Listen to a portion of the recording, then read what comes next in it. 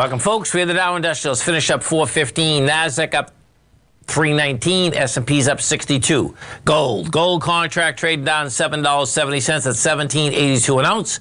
We had silver down 10 cents, $20.03 an ounce. Light sweet crude off $3.45, $90.97 a barrel. Notes and bonds. The 10-year up 8 ticks, trading 120.12. The 30-year up 16 at 143.15. And King dollar traded up 216. What'd you end up? Up 136 at 106.377. The euro is 101. The yen is at 133, and the British pound is at 121 to 1 US dollar. We get over and take a look at the S&P, and you can see here. I'm going to show you the futures. And you can see how the S&P is weaker than the NDX because you had a big dog come in the market right at the close through the future market and really bang some numbers out here, man. In 1 minute, we just went from 41.70 to 41.55 with volume, mind you. Okay, so the bottom line, the whole thing gave it back till noon today. That's in your S&Ps, okay, which we knew was less powerful than the NASDAQ. Now watch the Qs.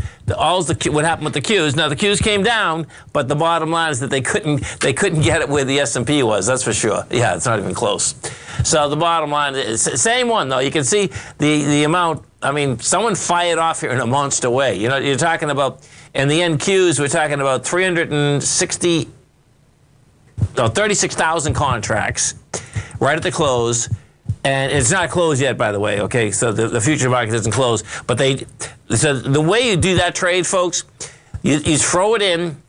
I suspect what they had trades inside the SPY and the Qs because you throw it in there, and that's where they're going to make their money, okay? So they could have just had at-the-money puts on them, slammed it down. That's enough. You slam it down. You just slammed, you know, inside the S&Ps. We went from 41.70 to 41.55.